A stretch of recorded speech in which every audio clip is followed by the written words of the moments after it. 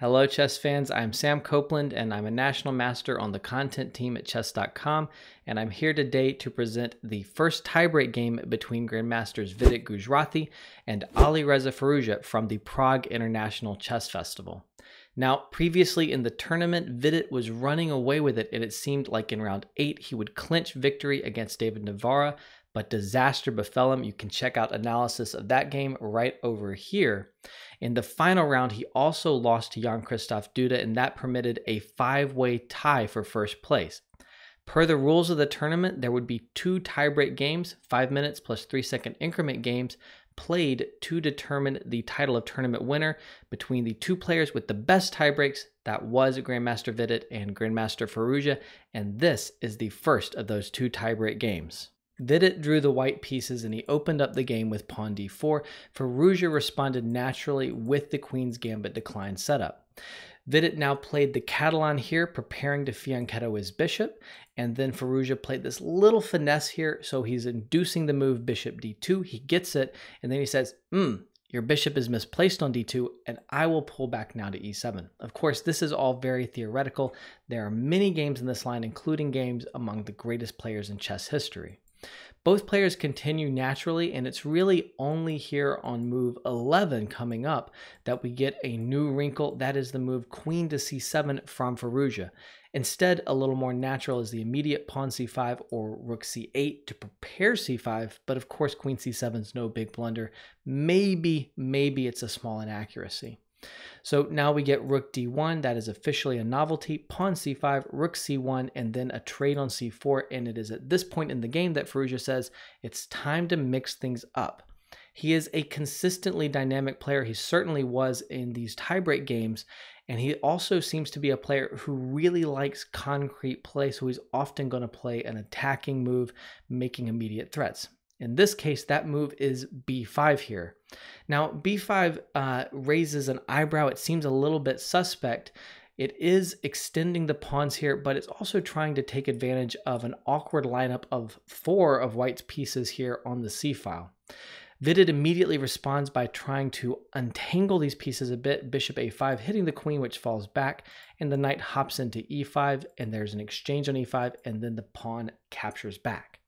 Now, at this point, Vidit can feel like he should have some advantage.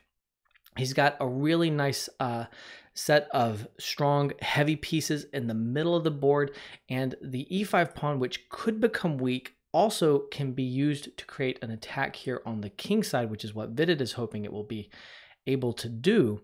So Vidit is really hoping that he can press forward on the king side directly long before this e5 pawn becomes weak. The knight hops into d5 from Firouzja, and the bishop immediately reroutes to point to the king side, and Vidit is thinking about sticking something into g5 as a way to initiate that attack.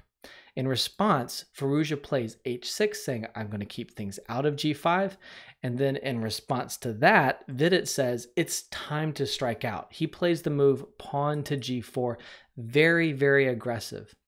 This move is really only plausible because of h6 here. Without this hook, there would be no target for white to expand with the pawns and open lines. There would be no lines to really open if the pawn were back and there were no hook to induce pawn exchanges. Now, g4 is probably a little bit suspicious, but on the other hand, Vidit has the white pieces in this game. There are 2 tiebreak games. When you're playing the white pieces in a tiebreak, you really feel pressure to create opportunities to actually get winning chances, because if you don't, then you're going to have to defend in the next game. So we get this aggressive advance here, and then Firouzja swings his queen over to defend the king side. We get pawn h4, intending to push forward with that g5 break.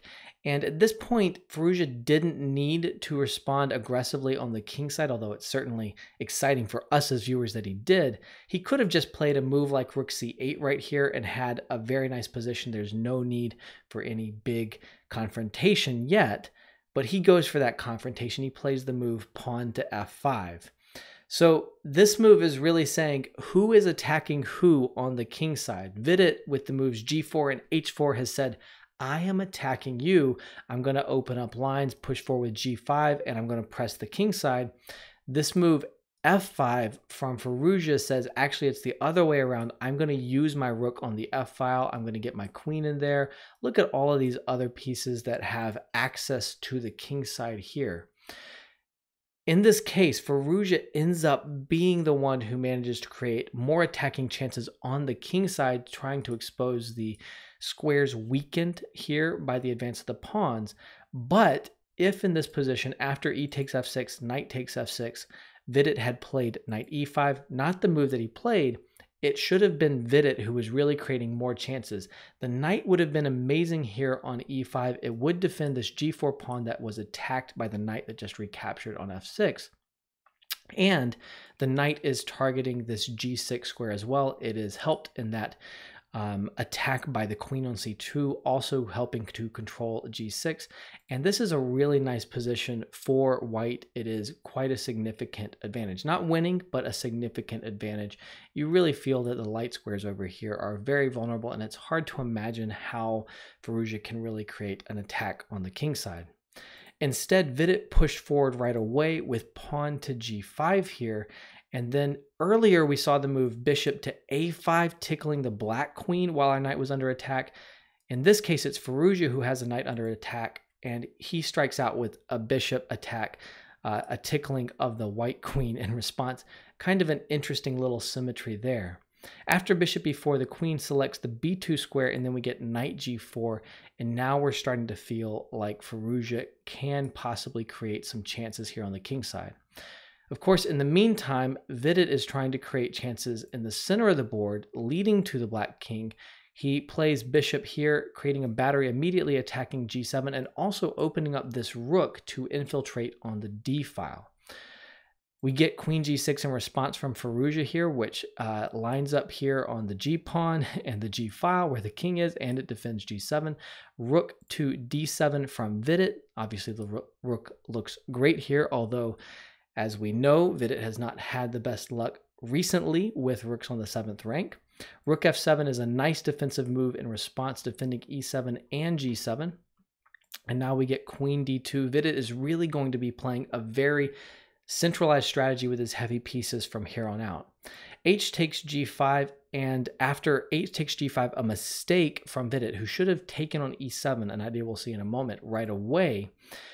Here, Firouzja missed a knockout blow. This is actually a great moment to pause your video and try to figure out what black should have played. The winning line is actually bishop takes f3. Makes total sense. You eliminate the defender of g5, and when you eliminate that defender, you get to capture with the bishop on g5, and when you capture with the bishop, you have made a skewer. You are picking up an exchange, and you should win the game very, very quickly soon after that. You're also attacking d7, which is a nice bonus as well. So this is a fine winning continuation for black. Of course, around this point in the game, it's worth noting that Vidit had about 10 seconds left of his initial 5 minutes, so he is bashing his moves out constantly. And Firouzja has about a minute, but he is trying to keep the time pressure on Vidit, so he is also playing very quickly. He plays queen h5 right away, missing the opportunity to take on f3 and then g5. And he's obviously lining up for some attacks down here. If he can eliminate f3, then he may be able to get his queen into h2 with check and make some very deadly threats. So in response, Vidit decides correctly that it is time to sacrifice to create counterplay. He plays rook takes e7. He gives up an exchange, and after rook takes e7, his queen gets to become a monster here on d6. The queen is both a monster in attack, attacking these weak pawns, and in defense, covering this h2 square. So there's no very, very dangerous queen h2 check from black for a little while. In response, Firouzja pulls his rook back to f7, which is a bit of a mistake. He could have defended that rook on e7 so that Vidit could not have captured the e6 pawn, which he does. Obviously, the queen is very happy to pick this off, and the queen is immediately attacking this e4 bishop. So that bishop pulls back to f5, and Vidit goes over queen to c6, attacking all of these wonderful, juicy little bits in the black camp. Rook c8, moving the rook and attacking the queen.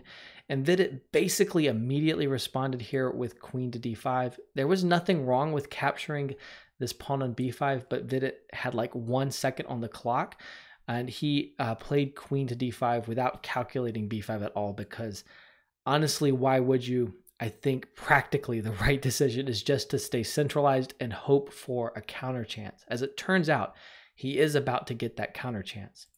Rook to e8 here, attacking e2, and queen c6, again attacking e8 and these weak pawns here, but also getting out of the way so that after rook takes e2, this rook can go to d1 here, and now both the rook and the queen are creating some dangerous ideas of counterplay against the black king. In fact, this is a very, very critical moment in the game. In this position, correct was rook to f8. Now, I basically think there's no way that a sane chess player plays rook to f8 here with, 10, 15 seconds on their clock. In this position, you can check out the analysis in the news report here, but rook d7 actually offering a second exchange sacrifice seems to be best, and in this crazy complicated position, there looks to be enough counterplay for white to hold the balance. I'm not going to go deep into that, but that's some insight from Stockfish. Instead, after rook to d1 here, instead of covering the back rank, Firouzja played rook takes f2. Now this looks really, really scary here. There are tremendous ideas to mate this white king here with the assortment of black pieces that you've built up on the king side. But it is Vidit's move in this position. He starts out correctly with rook check here, but after king h7, this is a great moment to pause your video and pick the best continuation for Vidit here. Unfortunately, if you did pause your video, or even if you didn't, you had more time than Vidit had in this position, because again, he basically had to bash out his move right away. He picked the move queen to e8, and this is a big mistake, unfortunately. Better was queen to a8. It's all about the order of your major pieces on the back rank. With the queen in back, you're threatening rook to h8 check, winning the black queen over here. Of course, if the queen checks and the king goes to g6, it's just a trade of queens, not a win of the queen. Also, if king g6, the only way to get out of the skewer, still rook h8 traps the queen on h5. It's a very, very direct idea, and it would have been totally winning for Vidit, even with 1 second on his clock, had he found queen a8 instead of queen e8. So, unfortunately, queen e8 was played here, and immediately Firouzja says, I got to get counterplay. Rook takes f3 here, eliminating the knight, so there are now possible checks. And after queen check, king up here, queen takes h5 here, king takes h5, bishop takes, king takes g5. We've had a whole bunch of fireworks that have led us to an endgame where Firouzja is 2 pawns up, but it's still one where white should be able to hold the balance. Honestly, what matters more than being down 2 pawns is being down on the clock here. In this position, white's bishop pair, and also the fact that it's white to move and there's opportunities like rook d5, which is played to go after the pawns, mean that white has good chances to draw. King f4 tickles the bishop, and best here was actually keeping the bishop pair on the board and keeping the pressure on the pawns. Instead, after bishop takes g4, you win 1 pawn back right away, and you're like, hey, opposite colored bishops, no worries, easy draw. But this is not necessarily an easy draw. There are definite chances here for Firouzja to create mating nets and lots of threats against this trapped white king on g1. It should be a draw. I don't want to confuse that issue. It should be a draw, but it is not an easy one. Bishop d3 defends b5 here. Bishop d2, king f3, and then the bishop falls back to e4 after rook e5. You can already sense possible mating nets here if the black pieces get into position, but with no time on the clock, Vidit played rook takes b5 right away, and unfortunately that is the losing move. There is a mating net. Rook to d8, pinning this bishop to the d1 square. Rather than just lose the bishop, we played bishop b4, Vidit played bishop b4, rook d1 check, king h2, and king g4. And this is a beautiful final position here with very few pieces left on the board, with material equality restored in the game. There is no stopping rook h1, short of giving up the rook or something like that. And so Vidit did resign in this position. In the second tiebreak game, Vidit was pressing with the black pieces for a while, but ultimately Firouzja was equalizing right near the end of the game, and Vidit ended up flagging in a position where, of course, it didn't really matter because he had to win the game. That did, sadly, though, mean that he lost his last 4 games in the tournament, 2 classicals and 2 tiebreak games. But on a more optimistic note, this was Firouzja's first super tournament win, if we're counting a super tournament as a round robin with lots of 2,700 plus players. That's particularly impressive when you consider that a couple of weeks ago, he didn't know he was going to play in this event. He was a last-minute replacement for Wei Yi, who had to withdraw because of the coronavirus making travel difficult from China. Anyway, tremendous congratulations to Firouzja. I know everyone in the chess world is excited for what's coming next from him, and this game illustrates exactly why. It's a wonderful example of the kind of dynamic and exciting and aggressive play that he likes to pursue.